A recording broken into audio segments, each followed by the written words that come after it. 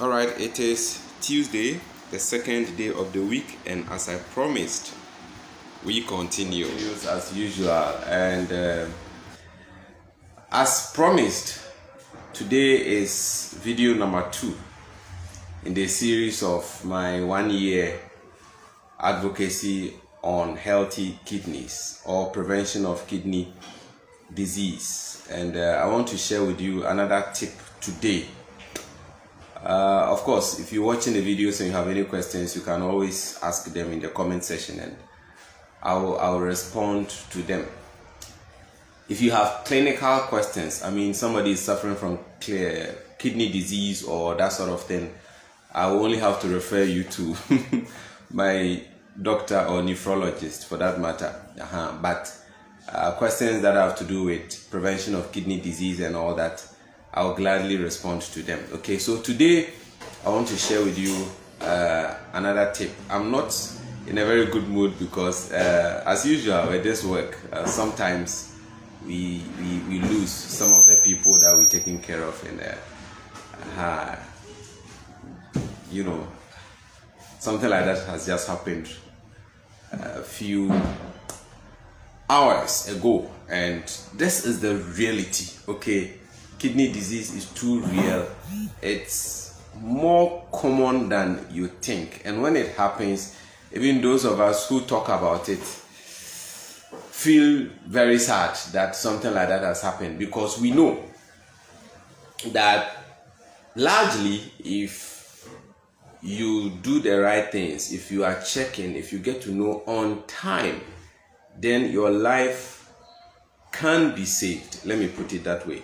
But if you do not check and you sit and watch and just be there, and then one day you wake up and the doctor tells you that you have kidney disease, and they tell you it has gotten to stage something, 3, 4, 5, end stage, then I'm sorry that the chances of doctors saving your life become slim, and it becomes very difficult. And at that point too, it becomes an issue of money, because treatment of kidney disease is very expensive. Imagine you have to go on the dialysis machine 3 times a week. You don't want to talk about it, all right? Or you need to go for a kidney transplant. So much money, thousands of US dollars, and you don't want to get there. That is why we do what we do.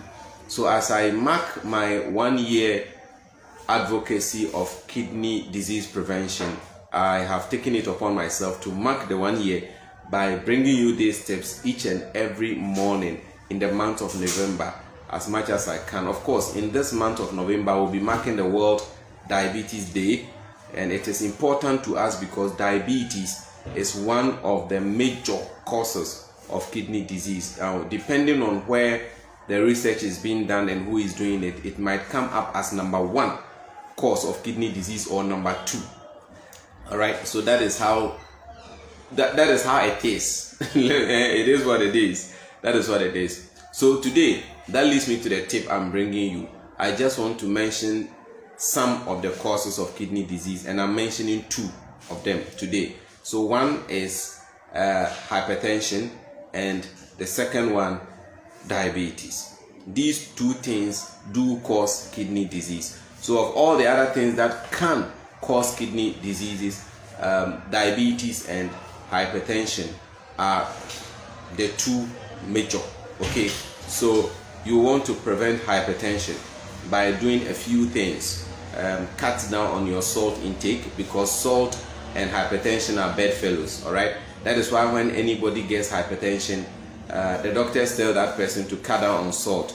Do not wait to get hypertension before doctors tell you cut down on salt. Mr. And train and maunya adia your friend say pressure and sana what wanting. So reduce your salt intake today, and you would be to a very large extent preventing yourself from getting hypertension.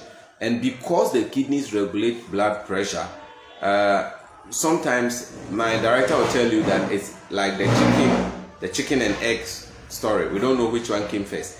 So if you have hypertension and it is not controlled, chances are that yes, it can cause kidney disease. And when you have kidney disease also, it can lead you to have hypertension. So that is the way it is. So sometimes, you know, this one can cause this one too can cause that. That's how it is. And I mentioned diabetes. So yes, if you have diabetes too, and you just stay with it like that, nothing is done to fix that, it could also bring you kidney disease. So these two are what I want you to take away from me today, and hopefully I bring you some other tips tomorrow.